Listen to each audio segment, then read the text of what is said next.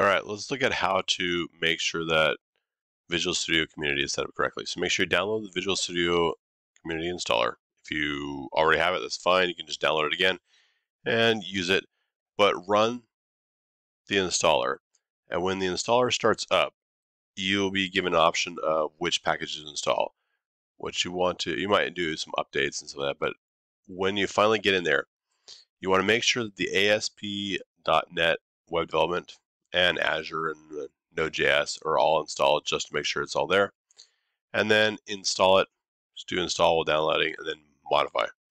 At this point, it will download all the packages required and it will install everything and make sure that you can create the ASP.NET Core MVC packages.